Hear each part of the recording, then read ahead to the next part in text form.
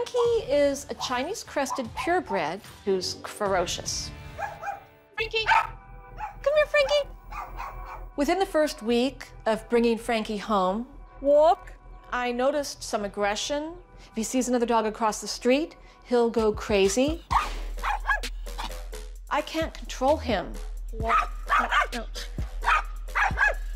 Before Frankie, I had never been bitten by a dog before. This was a full-on bite. I had to pry my hand out. That was scary. If he bites somebody, I can't control what happens to him. I'm really hoping that Matt can help me with Frankie because I don't know where else to go.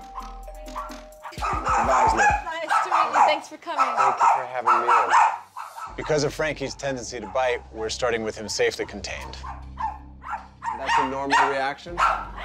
Yeah. Immediately I can see and hear that though he is a rad-looking dog, he is beyond anxious at my arrival. Don't engage with Frankie at all. In fact, I won't even look at him. oh, who's that? That's Clover. Oh, that's Clover. Yeah. Clover. Is she your first Chinese Crested? Mm-hmm. Pretty amazing dogs, huh?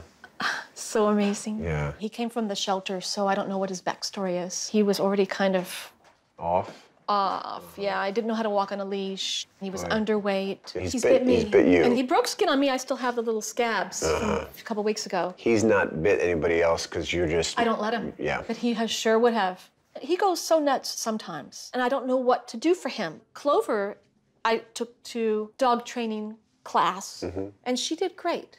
Frankie got kicked out of obedience class because he was making a ruckus and he wouldn't calm down. He was lunging at other dogs. Who gets kicked out of puppy obedience 1? Plenty of dogs that come to us. I love Frankie and want him to succeed in life. Yeah, everything that you're describing is fear-based. What I'd like to do is have you put a leash on him and hand the leash to me. Okay.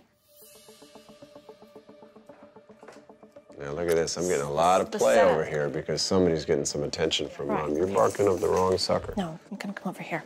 Go ahead, let go. Go ahead and sit down. I'm just gonna see what's what. You're welcome to smell. We're not there yet, Frankie. Yeah. We're not there yet either. Oh, that was snap. sassy. Okay. What you have here is a dog that is addicted to attention. He's not secure, he's not having an independent, healthy experience. No. If they're both sleeping on the bed, you have a problem. Okay, say what?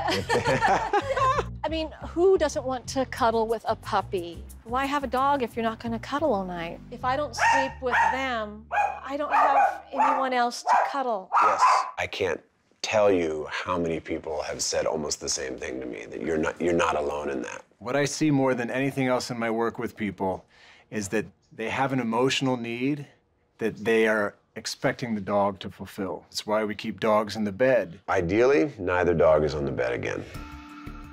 Oh my God. This is about relationship. When you have a dog that vacillates from fear aggression to obsessive neediness, letting that dog in the bed will almost certainly exacerbate its anxiety and fear. The owners that get the dogs off the bed see a difference in the dog's ability to calm themselves down. Okay. Come here, Frankie. You hang on to the leash, but don't pet him, and just gently scooch him off your lap. So we're gonna encourage him to be next to you, but not on you. Scooch her gently off of your lap. You stay over here.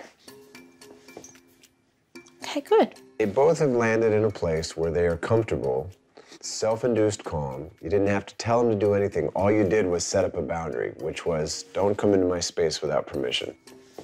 You have a stunning, unique dog. People come into his space without permission, and part of the generalized lesson there is that Frankie goes into people's space without permission. Going at someone or at a dog is often about getting space. Yes, Frankie, I was talking about you. What I can do is help him feel like his space is more respected. I'd like that.